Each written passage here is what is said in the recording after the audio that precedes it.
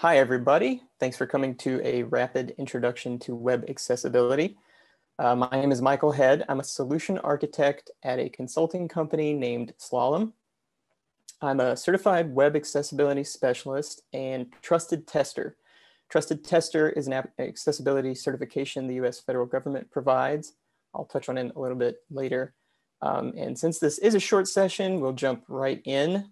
Here's what we'll be talking about today. We'll define web accessibility, go over some assistive technologies, and then we'll discuss prioritizing, measuring, and building accessible web interfaces. I'll have my contact information at the end, and it's in the chat if you want to get in touch to ask questions later. So what is web accessibility? Here's one definition for web accessibility. Websites, tools, and technologies are designed and developed so that people with disabilities can use them. Pretty straightforward. I believe this comes from the WCAG guidelines. I've broadened it here a little bit because I think it warrants integrating accessibility into user experience design and development. So my version is making user interfaces usable for the widest possible combination of users and context as is feasible. So this is illustrated by this graphic on the right, which is from the Microsoft Inclusive Design Toolkit. Disabilities can range from permanent disabilities, someone having one arm, temporary disabilities, an arm injury, to sort of contextual disabilities of holding groceries in one arm, a baby in one arm. You only have the ability to use that one arm during that time. So interfaces built for those kinds of situations help people in all those instances, not just folks that are what you might say traditionally disabled. Well, let's look at another real world example that we may not normally think of in terms of accessibility. So most people can probably read the top line, but can you read the second line or the third line? If you have glasses or contacts and you took those out, could you read the same lines then? If you couldn't, would you be considered disabled? Aren't glasses and contacts assistive technology? Here's an example where we have to consider font size and color contrast for the sake of legibility. The context also matters though. On a larger screen or printed out, these may be perfectly legible, but viewing in a poorly lit room may make it hard to read. Plus your own eyesight matters. So it's usability within a particular context. In this case, these lines get progressively worse with regards to accessibility compliance as we go from top to bottom. The first line passes AAA for WCAG guidelines for any font size. The second line has to be larger text. In this case, it's bold, just to pass AA, and then the bottom line fails AA altogether. And we'll get more into the compliance and what that means in a little bit.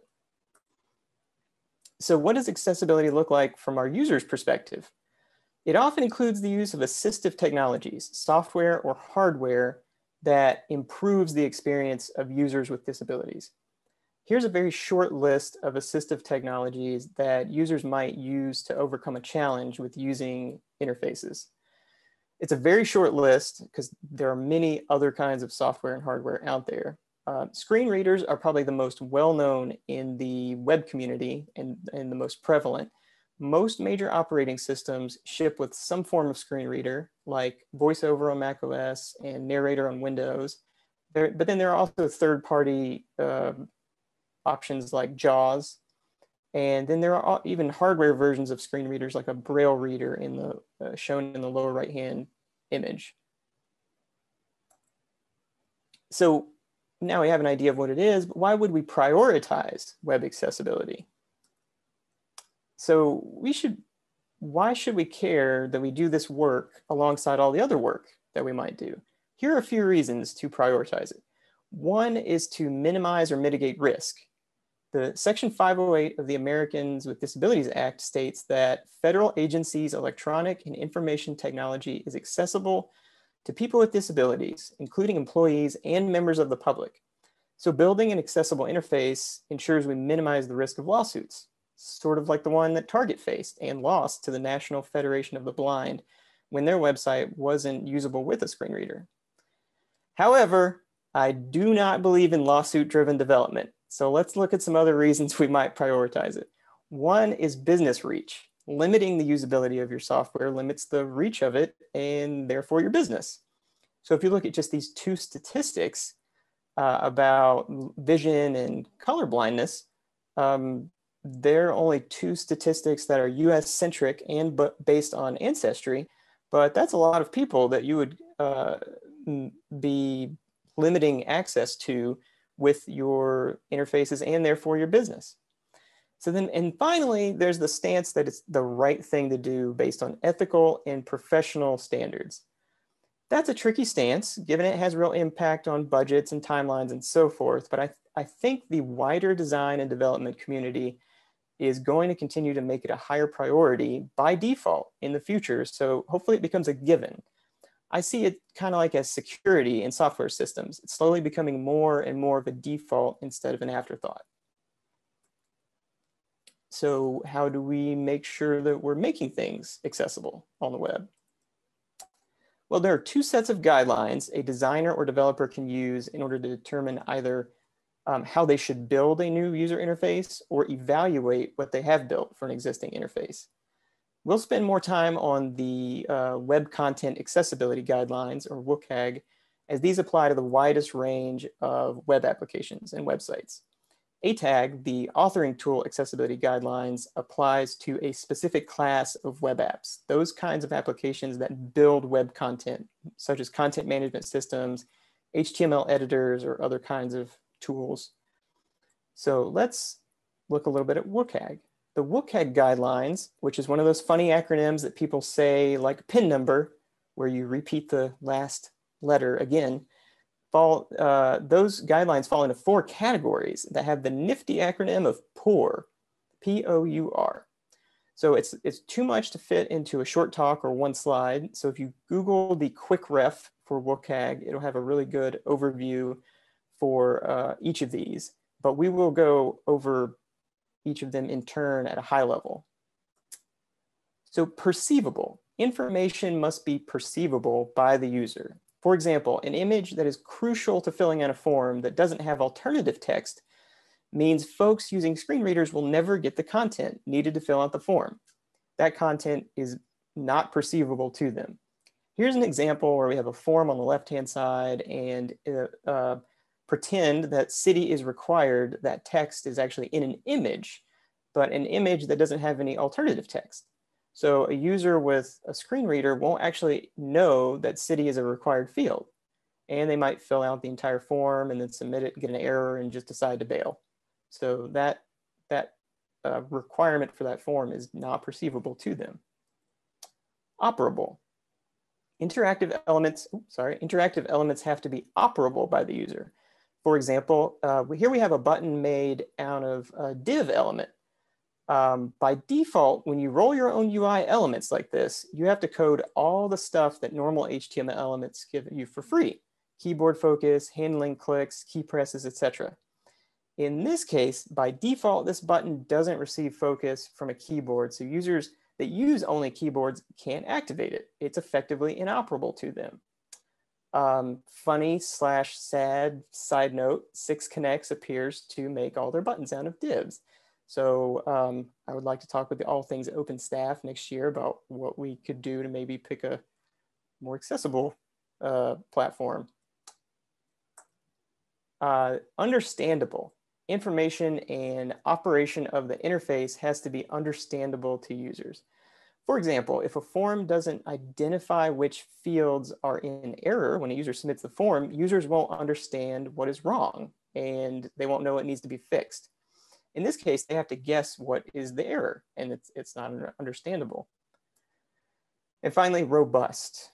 Content must be robust enough to work with a wide variety of user agents.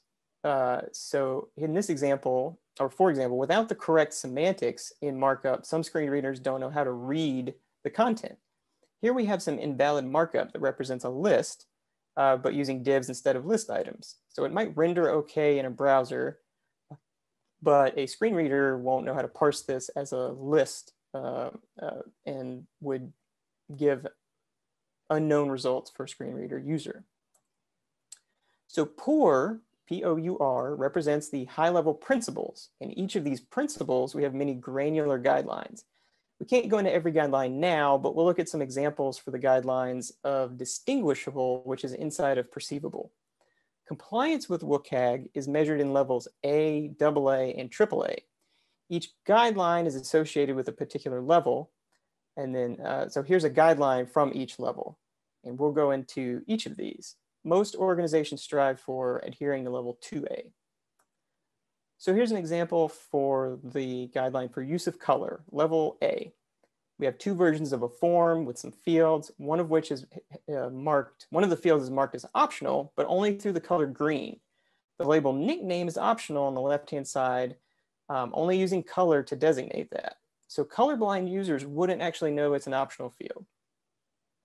Conversely, you could think about it if they were all required fields and only use the color to designate they were required, a colorblind user may not get that information. So providing the word optional on the right-hand side resolves this issue by providing something other than the use of color to say that a field is optional. Here, for the guideline of minimum contrast, we need a contrast ratio of at least 4.5 to 1. And the text color that or the color for the sample text we have on the left is too low, 2.84 to 1. So it fails for level 2A. But we tweak that color and we can bump it up to 5.74 to 1 and it passes level 2A. Now, that may be good enough for the organization's standards that they're going for. There is another level for contrast specifically, 3A, where the previous example would have failed at 5.741 to 1, but we bump the color up again or change the color to a different, something different that has a higher contrast, and now we have 12.63 to 1. This would pass level 3A because its threshold for passing is 7 to 1. So it depends on the organization's what level of the guidelines an organization is trying to meet, but some of them vary between A, AA, and AAA as to what you'd have to do to meet that requirement. So now we know what it is as far as web accessibility goes, why we want to build it, and have an idea of how to measure, but how do we actually build accessible web interfaces? So I'll touch on two topics in this section, ARIA and testing tools. So again, not a lot of time to cover a bunch of content, but check out the WAI-ARIA standards guidelines for more information. They're a set of guidelines, a set of standards we can use for building accessible web applications. These let us code our interfaces for use by screen readers and other assistive technologies. Note, though, that one of its recommendations is that if you can avoid using WAI-ARIA or ARIA, you should do so. So many things work in browsers out of the box, so to speak, and we should be careful if we start building our own stuff that might not be compliant by default. Sort of that example of if you start building a button out of a div, you have to build it all the way, or you should just use a button. And then before, during, and after development, we'll want to test for adherence to the WCAG guidelines. So here are many tools that are available to do that. So there are some categories with names and links to a few of them that are out there. Some are for manual evaluations, like color contrast checkers, and then others allow for some automated evaluations, like WebHint and Accessibility Insights, which I highly recommend, having used it on some projects in the past. Browsers even come with some built-in tools these days for doing things like looking at the accessibility properties of elements. ACTS is an accessibility rule set that you can put into your CI/CD pipeline to evaluate components before letting things go to production. Note, though, some research shows only about 30% of issues can be found in automated testing, so manual evaluation is still a must.